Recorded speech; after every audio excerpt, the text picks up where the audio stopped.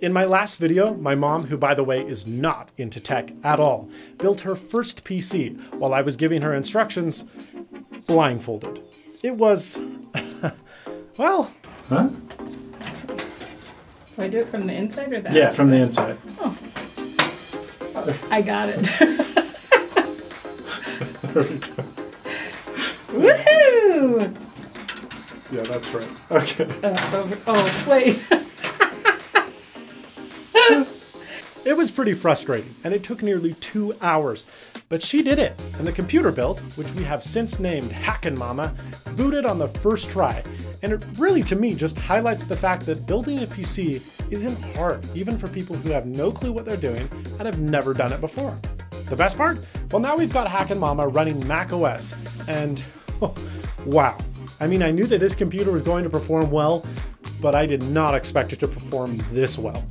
This video is sponsored by Dashlane, the best all-in-one service that will keep you safe online. To learn more, visit the link below. Alright, so a quick refresh on the hardware. This machine is rocking an Intel i7 8700K. Yeah, I know. I knew it was going to happen when I started planning this video, okay. We've got an Aura Z370 Gaming 7 motherboard, which is incredible for easy overclocking. We've also got an AMD RX 570 that I got used on Craigslist for $90. Not shabby pricing. But what makes this card great is that it's natively supported in macOS Mojave, so no driver installation, none of that. And it's even utilized for hardware acceleration in Final Cut Pro, which is awesome.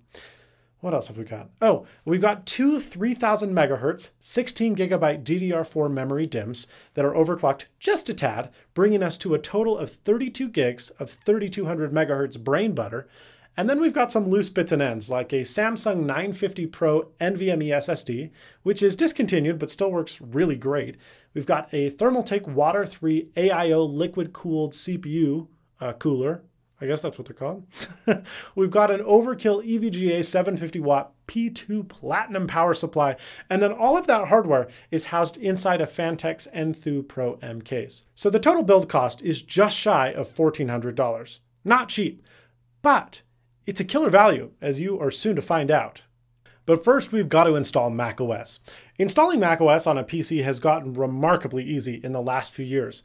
And while it used to be a big hassle to not only set up a Hackintosh for the first time, but maintain it long term, you had to be careful with certain updates, you couldn't use certain apps, it was truly a disaster. That's really no longer the case.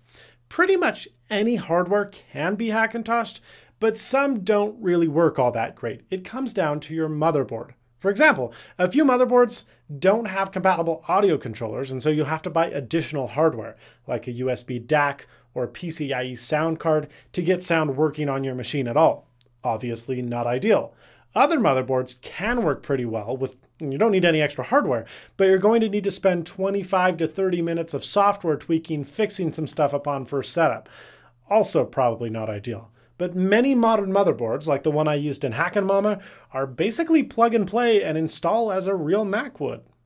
Now you will have to set up a Hackintosh-friendly macOS Mojave installer, and there are dozens of excellent tutorials online that tell you how to do this on both a Mac and PC. I'll link those below. I was able to boot into the standard macOS Mojave installer, format my Samsung SSD as an APFS drive with disk utility, and then install macOS. Once the installer was done, I went through the first-time setup process as I would with any other new Mac, and without having to do anything, nothing, almost everything works. I can download and install apps from the Mac App Store. I can listen to my content and watch my content that I purchased on iTunes. And all of my iCloud services work, including contacts, calendars, iMessage is a big one, browser syncing, and it even shows up on Find My Mac, which is pretty funny. The one exception is AirDrop and, well, Handoff, which I never can get to work on even a real Mac. But that's only because my motherboard doesn't have Wi-Fi and Bluetooth built in. Now, if you spend $30 on a Wi-Fi Bluetooth compatible adapter with macOS, and they are seriously $30 on eBay, problem solved. You can use AirDrop and Handoff and whatever other Wi-Fi Bluetooth features you want. I just didn't really see the need in this build for myself. So if it functions like a Mac, and it looks like a Mac, and it swims like a Mac, and it quacks like a Mac, then it's probably a Mac. But you might be thinking, okay, well, but it's not a duck, and it doesn't look like a Mac. And you're right, it doesn't. This is a full tower ATX case. Now I could have jammed all of this hardware into a significantly smaller case, and in fact, that's exactly what I did last year with a separate Hackintosh build. In fact, the build had no fans at all, and it looked incredible. But there are two huge advantages to Hackin' Mama's larger size. Number one, the machine is dead silent, even under full load. Yeah, way quieter than a real Mac, which you think you thought was quiet. And number two, we can overclock the ever-living crap out of this hardware because unlike Apple machines, this computer actually has cooling capacity. And thus overclock we shall henceforth. I don't know what that was, but we're going to push the 3.7 GHz hexa-core CPU all the way to 5 GHz. I actually did this with the motherboard's one-touch overclock feature, and it works great. But it's probably applying a little bit more CPU voltage than necessary, and I may even be able to go beyond 5 GHz if I were to choose to overclock it by hand. But for now, this will do just fine. Once I boot back into macOS, oh baby, does this thing purr.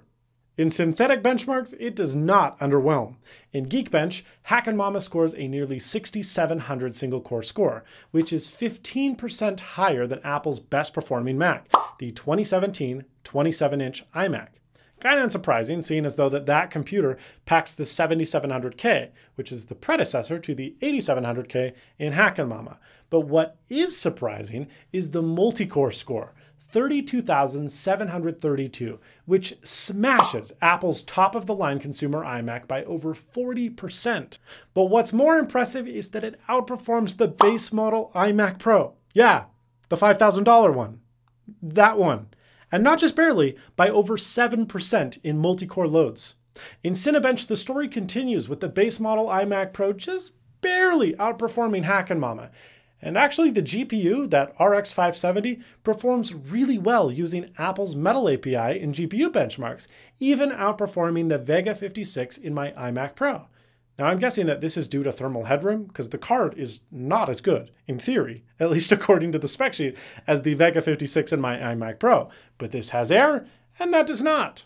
I can already see some of you trying to get out of your chair and punch your monitor saying, "Quinn, but synthetic benchmarks don't mean phooey. How about real-world performance?" Well, using my new Red Raw 4K to ProRes 222 Final Cut Pro 10 4K export, that's quite a mouthful, but a very realistic video editing workflow, iMac and Hackin' Mama both complete the benchmark in 1 minute, 18 seconds, near exactly the same time for both machines. So as you can tell, Hackin' Mama is really good at being, well, a Mac. It also happens to be a much better Windows gaming PC too. Now yes, I know, Apple fanboys are going to shout, "But the 5K display!" And they're right. Apple's panel used in iMac and iMac Pro, it's fantastic. But there are other options, like this BenQ EW3270U, that in my opinion has richer colors, is 5 inches bigger, supports HDR content in macOS, which the iMac display doesn't even do, and it's only $600. But it is only 4K. If you need 5K, and I know some of you won't believe this, but there really are people out there that do need 5K. You actually can swap out this motherboard for a Thunderbolt compatible one and then just use the LG Ultrafine 5K, which Apple sells and is the same panel that is in the iMac and iMac Pro. So you get that monitor, a fully modular PC Hackintosh, and you have an extra $2,000 in your pocket. Oh, and you outperform the base model iMac Pro. Sure, this machine is not as sexy nor as petite as Apple's machines. And I mean, look, it's a Hackintosh. Even though they are excellent nowadays, they're still not as bulletproof as a real Mac. But this machine is upgradable, and it's serviceable, and it's adaptable, and it's quiet, and it's cool. Both machines have their advantages. But is a real Mac worth an extra $3,000 to you? For some people, it will be. For most, probably not. Take some of that money you saved and sign up for Dashlane. Last week, tens of millions of passwords were exposed thanks to a Facebook hack. Maybe even yours. I'm the meat chef. That sucks for a lot of people who use the same password for Facebook as they do for their bank and, well, anything else. It's not sustainable and it isn't secure. Thanks to Dashlane, all 380 of my online accounts are secured with unique passwords that are only ever used once, and they autofill every single time I visit a website or open an app. The security dashboard even notifies me of new security breaches on websites where I have accounts. And I can even auto-change passwords at the click of a button right in Dashlane. A new feature even checks the dark web to see if your private data is being bought and sold online. NCIX customers, you may want to check that out. Viewers of Snazzy Labs can sign up for a free account at dashlane.com/snazzylabs. And when you decide to upgrade to Dashlane Premium, you can save 10% at checkout by using the code SNAZZYLABS. Well, folks, that's all from me. If you enjoyed this video, please give it a thumbs up. If you didn't, well, that other button works okay too. Get subscribed for more awesome videos like these, but most importantly, and as always, stay snazzy. I've lost you,